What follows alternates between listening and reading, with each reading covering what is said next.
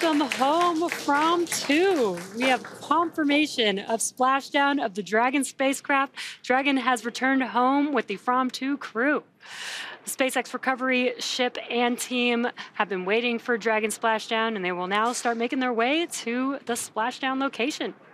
Our teams have been ready and waiting for this return about 3 nautical miles away. So it's going to take them about 30 minutes to make their way to Dragon. And I want to bring in former NASA astronaut Charles Camarda for a little bit more on this. Charles, you said we're hoping for a nice soft landing in the Pacific. It looks like they got that. Absolutely. Picture perfect, just like the prior launch that of Crew 9, Dragon 9 that came in with Butch and Sonny. It was beautiful. So walk me through this. You've got these 4 people now obviously back on Earth, having so many firsts during their time in space. Why is this so significant?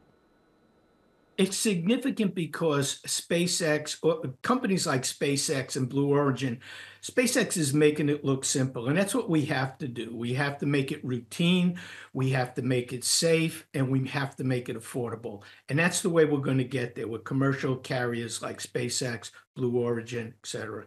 Why do we have to do those things? Why is this so important?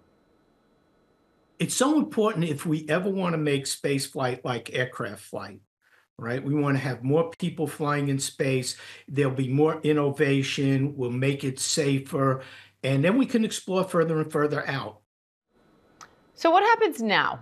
You've got these 4 astronauts inside this capsule, gently bobbing around the Pacific. We're looking out for dolphins. Haven't seen any yet, but it's possible they might still get a marine greeting. But what happens now as they make their way legitimately back home? As they make their way back home, they'll analyze the data, they'll be blitzed with media, and they'll spread the message. You know, the images that you see, these beautiful images from a polar orbit, you have a polar explorer that's on this flight.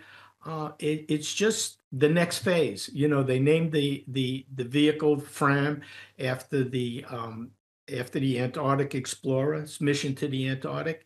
And so this is beautiful. It's spreading the word. Space is fun. And again, for anyone just joining us, we are watching the first crewed space mission to explore the Earth's polar regions, just having splashed down in the Pacific. What looks like a very safe arrival for these 4 astronauts now coming back to Earth. Charles, what are you watching for here next? Well, the fast boats are going to be coming to, and the divers are going to be getting the crew out. They're going to be taking them to the recovery ship.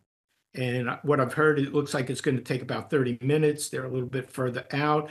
They're just enjoying the time. They're relaying some of the stories and what they've observed from space and the fun time they've had.